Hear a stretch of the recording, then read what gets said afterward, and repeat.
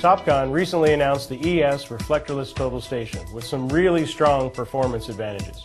TS shield for security, a very powerful EDM, and long link communication to actually place the field controller at the prism pole. But what's most important is for you to see how it actually performs in the field.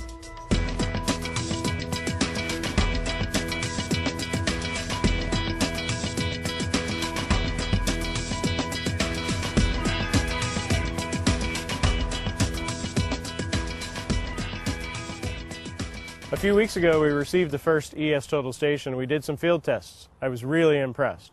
So let's take a look at a few ways the ES beats the competition.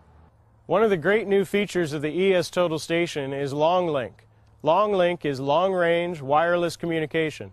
I can stand far away from the instrument and still control it from here.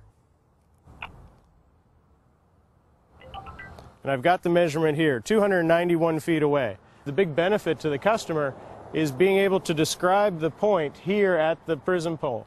I can describe whether it's the top of curb or bottom of curb. That eliminates a lot of mistakes that might happen in the field. Now I'd like to demonstrate further what long link can do. I'm standing over 1,000 feet away with the total station down the street on the left, and I can take a topo shot,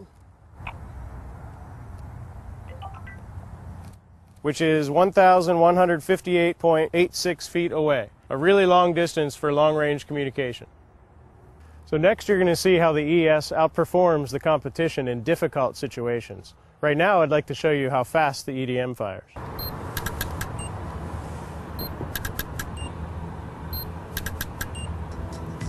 So my TOPCON colleagues in Europe have done some side-by-side tests with the ES and the competition. Let's take a look at that. Our TOPCON team has compared the ES with the Leica TS-06 and the Nikon Nevo.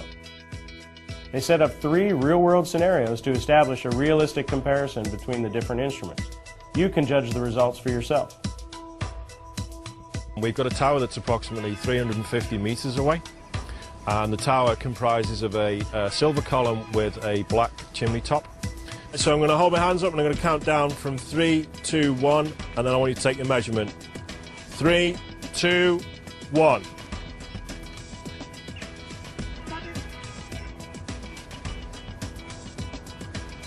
Okay. Nah. So the next thing that we're going to do is actually raise the telescope vertically. So we're sighting the center of the black column of the tower and repeat the measurement. 3, 2, 1.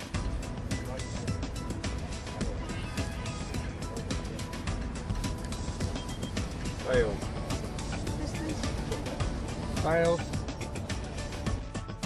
We've got a panel fence just in front of us, and on the panel fence I want you to take a distance off one of the panels. 104 meters.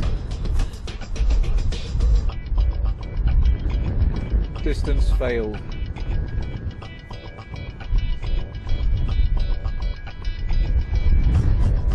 Distance failed. So the purpose of the exercise that we're about to undertake now is to take each of the 3 EDMs and check them over certain distances. The first test will be the distance and the time it takes to measure that distance to a prism, then also to the road surface at the tip of the pole. Ready.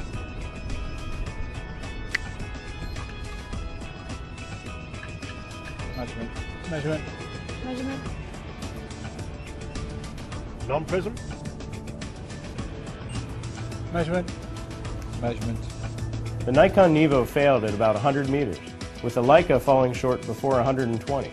But the TOPCON ES measured to nearly 140 meters. That's a full 15% distance advantage over the next closest competitor. Lastly, we made a very straightforward distance test to a Kodak gray card at 200 meters. Again, the Nikon Nevo failed. While both the Leica and the TOPCON made the shot, the TOPCON ES finished 2 seconds faster. So now you've seen how the ES stacks up against the competition, with some very strong performance advantages in long-range data collector communication, TS shield for security, and a very powerful EDM. So now's the time to get out there and beat the competition and make that sale.